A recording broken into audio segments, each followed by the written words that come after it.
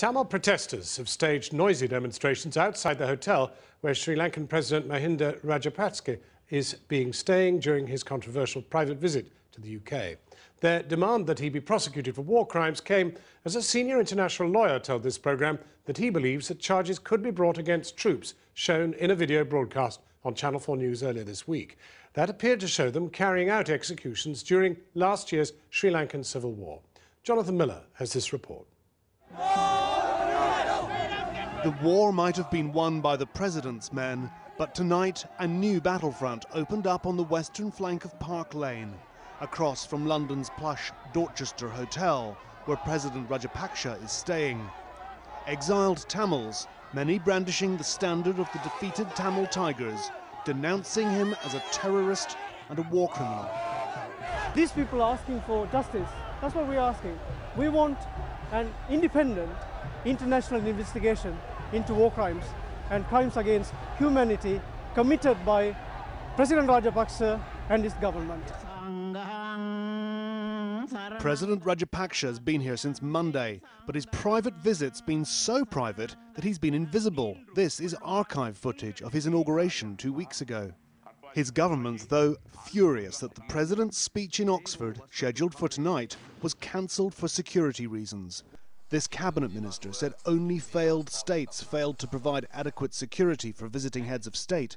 Britain, one newspaper said, unable to uphold its belief in free speech.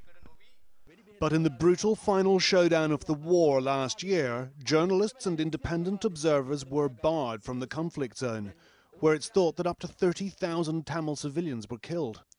Sri Lankan journalists who've asked too many questions have been murdered or disappeared. Since Channel 4 News was expelled from Sri Lanka at the end of the war, we have sought to ask questions about accountability for possible war crimes. This has drawn the ire of the Sri Lankan government.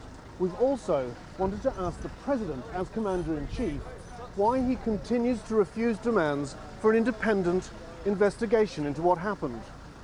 All our requests for interviews have been declined. But we were invited to a news conference this afternoon at the Sri Lankan High Commission, addressed by the Foreign Minister. Why has the government of President Rajapaksa not allowed an independent, impartial, international inquiry into these allegations? Because we have put in place what we consider to be the best and the most effective and the most pragmatic mechanism. Now, since you asked me that question, I would like to tell you that the timing of all this is very significant. Channel 4, see now this material has been surfacing, not only Channel 4, some other media as well, at a time when something crucial for Sri Lanka is about to happen, either in Britain or in Western Europe. The minister was referring to our broadcasting of video footage which appears to depict Sri Lankan soldiers executing bound Tamil prisoners. He objected to our airing one such film on Tuesday, the president's first day in Britain. Tonight we showed the executions video to an international criminal lawyer. I think the cases that can be made in this video is first directed at the individuals, the perpetrators of these crimes, where their faces are shown, but also the possibility of looking at the commanders. Sri Lanka's commander-in-chief leaves London tomorrow.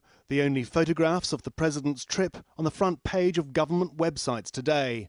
Images of yesterday's private meeting with Defence Secretary Liam Fox, which parliamentarians today said sent the wrong signal.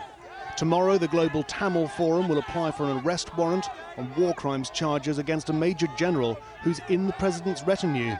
If his visit to Britain was an attempt to turn a new page, all it's actually done is highlight uncomfortable questions about Sri Lanka's turbulent past.